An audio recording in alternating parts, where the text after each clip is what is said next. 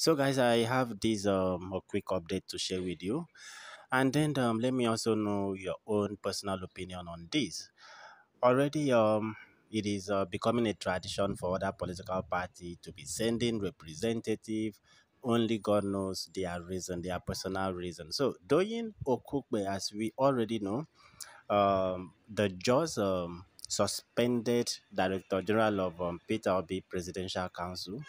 Though I will give you an update on that suspension, okay?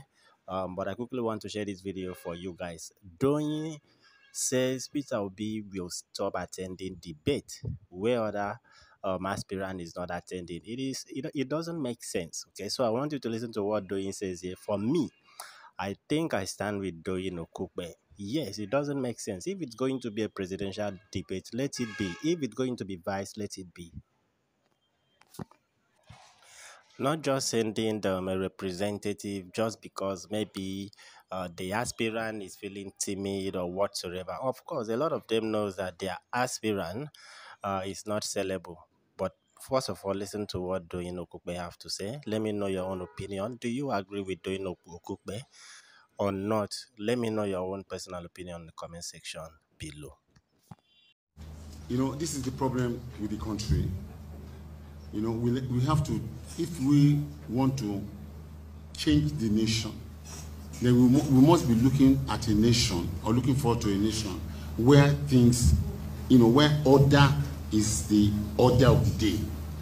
If we say we want to have a presidential debate, then let it be a presidential debate. If you want to have a vice presidential debate, let it be a vice presidential debate, not a mixed mash. It doesn't make sense. It's not being unduly difficult, but let us begin to learn to do things properly. If you want to debate presidents or presidential candidates, so let us do it. But this attitude of anything goes, we've got to get away from that. If you know that, for instance, APC was not there yesterday, and I respect them for that. They were not able to come, and they didn't send a surrogate. It's a presidential debate. If you cannot come, then just stay away. But you don't, for you to be sending, because now we will go, only God knows if, how far we will go. If the presidential candidate and the vice presidential candidate travel abroad and there's a debate, then they send the chairman of the party or the DG. It doesn't make sense. And there are levels in this thing. Are we saying that we will not debate if other candidates do not show up? Yes, we will not. We are setting, we are setting the standard and the record straight.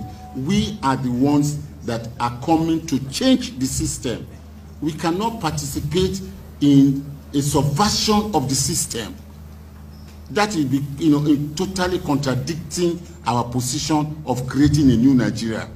If anybody wants to organize a debate and wants to bring people from the street, we will not be part of it. Whatever you say, if it's agreeable to us and we all agree, we will keep to it and we will stand by it. But you don't change the rules and, just anything, it doesn't matter now. It's a joint ticket. No. You watch American debates. You watch European debates. If it is prime ministers, it is prime ministers. If it is president, it is president. If it is VP, it is VP. We must start to do things properly from somewhere. And we think it is now.